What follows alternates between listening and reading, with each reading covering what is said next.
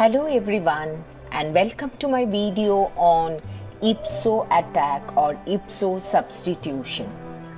What is IPSO substitution?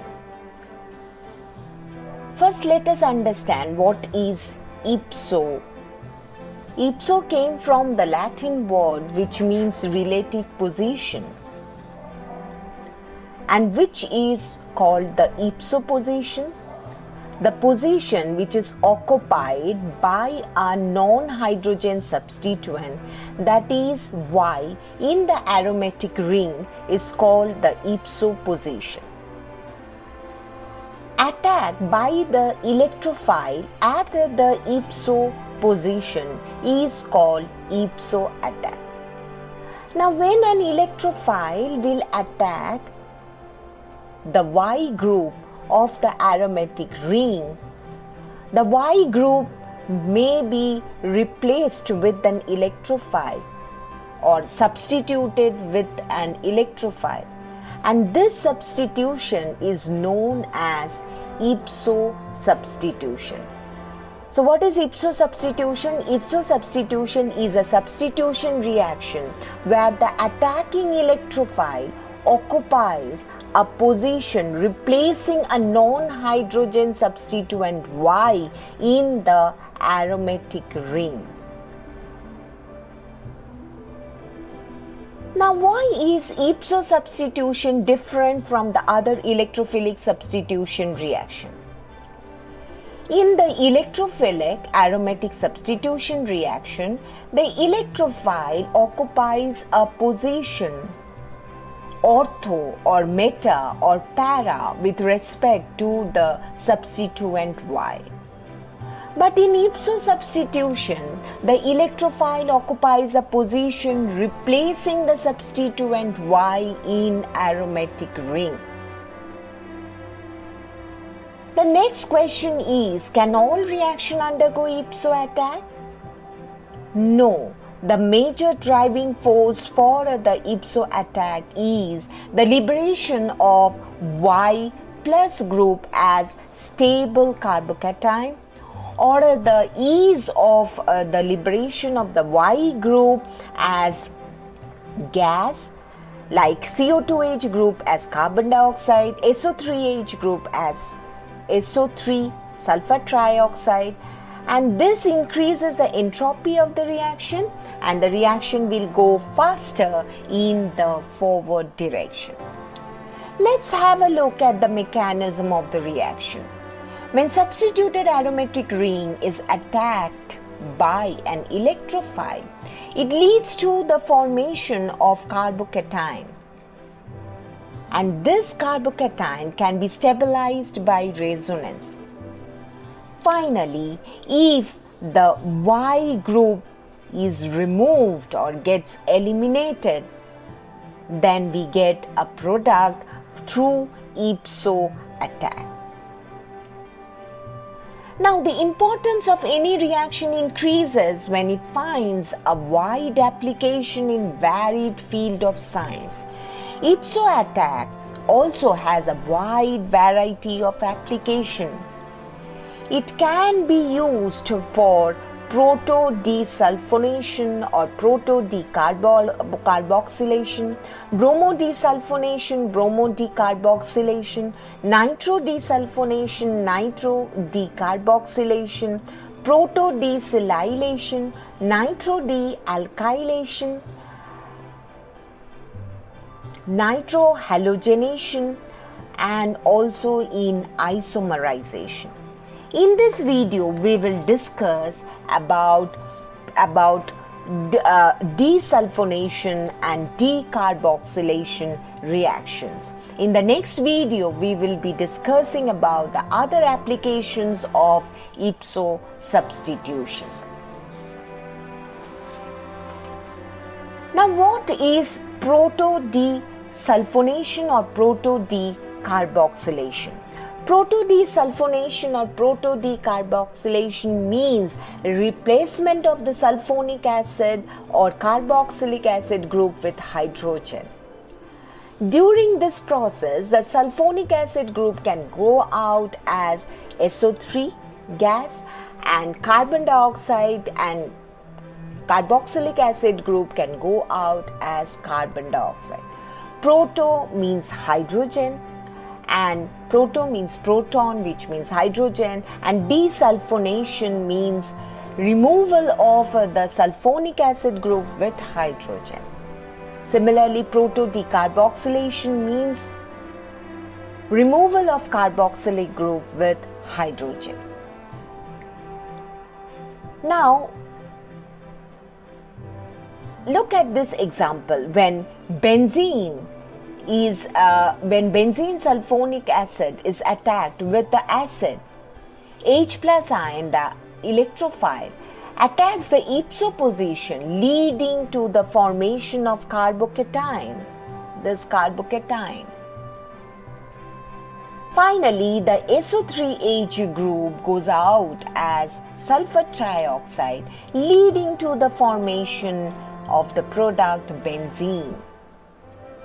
Since this is an electrophilic substitution reaction, therefore the presence of an electron donating group like NH2 or OH group enhances the rate of the reaction. The lone pair electron on nitrogen or oxygen enters into resonance with the pi electron cloud of the benzene ring and generates a negative charge at ortho and para position of the aromatic ring, and this facilitates the reaction, the electrophilic substitution reaction at these positions. Look at this example.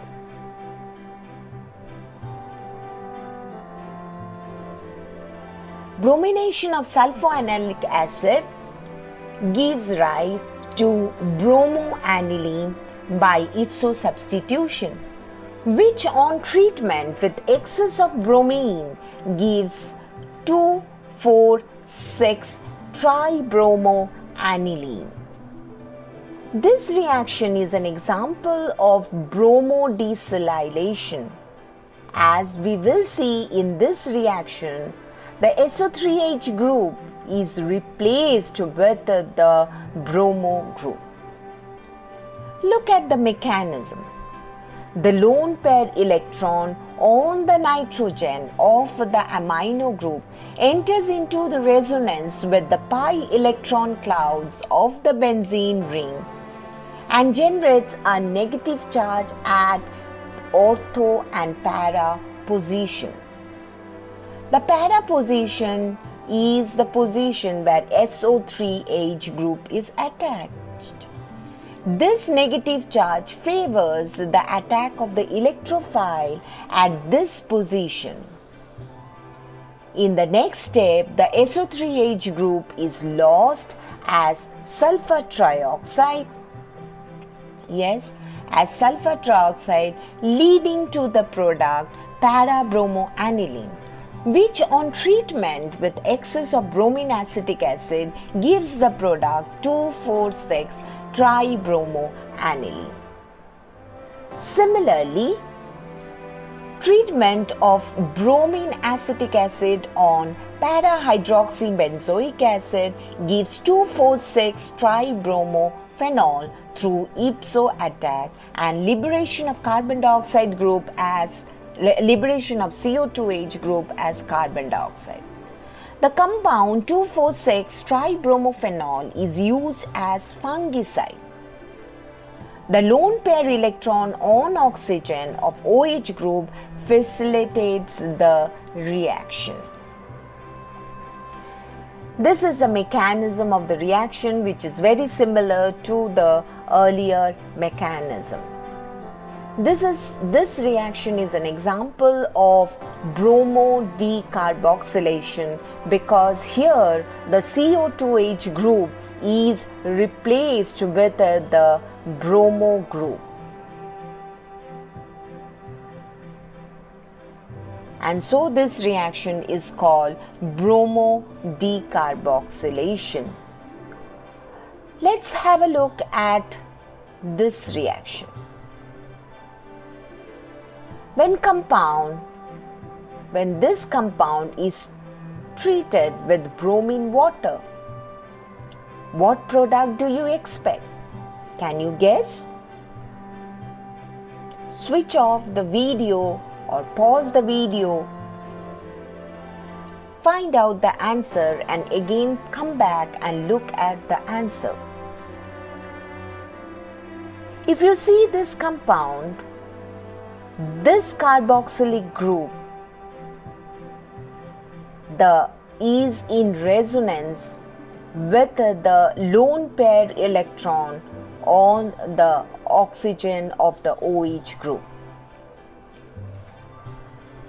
and therefore this negative charge can be generated at this position, which will help the electrophile to attack at this position, and hence this group, this carboxylic acid group, gets easily replaced with the Br group, with the electrophile Br, it gets replaced. Whereas this carboxylic group, it's very difficult to be removed as carbon dioxide. So let's have a look at the mechanism. See, the lone pair electron on the oxygen of the OH group enters into the resonance and generates a negative charge here. This negative charge can easily attack the bromine molecule, and as a result of which this carboxylic acid group finally goes out as carbon dioxide, and we get a bromo substitution here, which is not possible at this position, and so the product is this. Another application of IPSO substitution is the formation of picric acid. Picric acid is nothing but 2,4,6 trinitrophenol. Now you can think that nitration of phenol can give 2,4,6 trinitrophenol, that is picric acid. But the yield of the reaction is very low.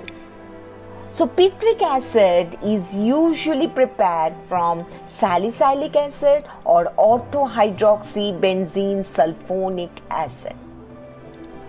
Picric acid has a wide variety of application. It can be used as antiseptic, astringents, in ointments, in the production of explosive matches, electrical batteries. It has an application in leather industries, in dye industries. It is used to manufacture colored gases and so many other applications. Now, when salicylic acid is treated with nitrating mixture, that is concentrated nitric acid and sulfuric acid, it gives picric acid through IPSO substitution. And this is an example of nitro this is an example of nitro decarboxylation. Similarly, orthohydroxy sulfonic acid on treatment with nitrating mixture can also give picric acid through IPSO substitution. Now here is a problem for you. When this compound is treated with bromine water, what product do you expect? Look at the mechanism. Electron donating effect of OH group generates a negative charge at ortho and para position, and this facilitates the attack of bromine at these positions. Further, the loss of carboxylic acid group as carbon dioxide from ortho position and loss of SO3H group from para position will give 2,4,6-dibromo-3-hydroxybenzoic acid.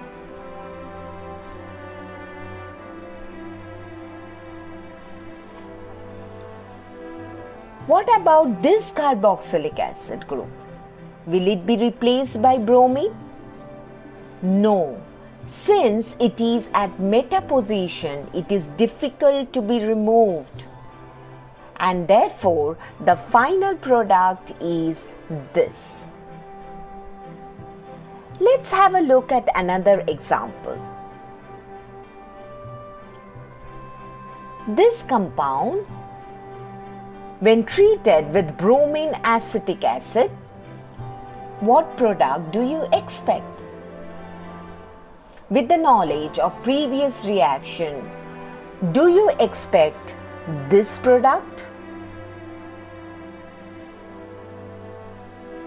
No.